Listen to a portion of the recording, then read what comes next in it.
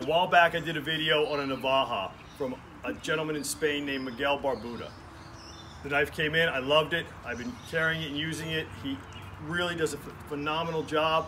I love finding artisans from different countries that express their culture and their blades and put their heart into it. Miquel seems like that kind of smith. I like the Navaja so much that I wanted to try one of his fixed blades.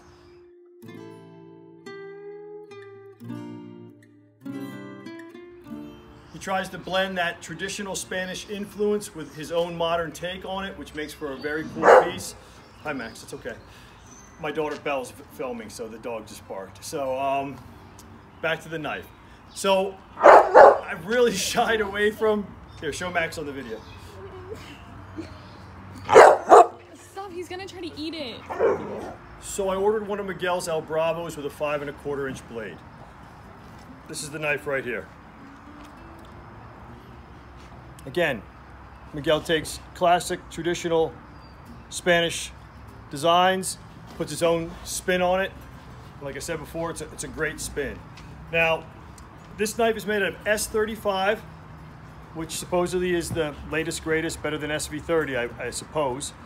I'm not a big fan for stainless fixed blades, but on a knife that, let's face it, this is designed as more of as a fighter than a woodsman's knife.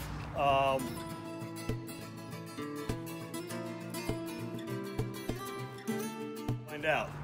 Another thing about this knife that is a little different than Miquel's usual El Bravos is this one has a tapered tang.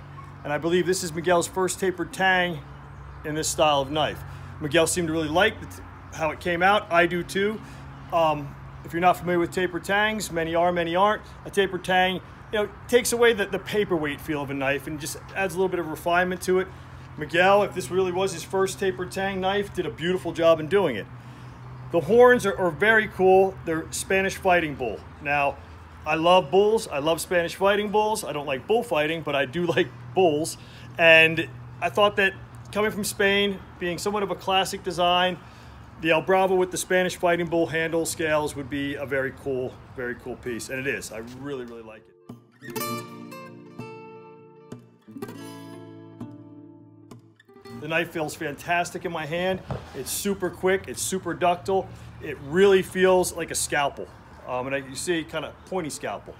For a sheath, I had another Spanish maker, QUERCUR.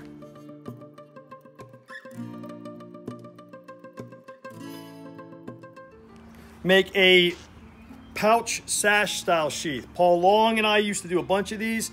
It's a great design for carrying a fixed blade in a very secure way. You can either put it in cross draw or behind the hip. You can go in waistband. Just numerous ways to carry this knife. With a suit jacket, you'd never see this knife, and the knife draws very quickly. Just a very neat way to carry a knife. There is a static line on here. The point of the static line is, in a hurry, if you grab for the knife and you happen to take the sheath with you, when it hits the end of the static line, the knife still breaks and draws. Thrilled with it. Very cool, very, in my mind, visceral looking piece that it's done by a fantastic maker, and I'm very happy with it. Miquel Barbudo, QUERCUR, both make excellent products. I'm glad I've met them, and I'm glad I can use their stuff, and I appreciate you for looking. Guys, thank you very much. Miquel, awesome blade. Thank you.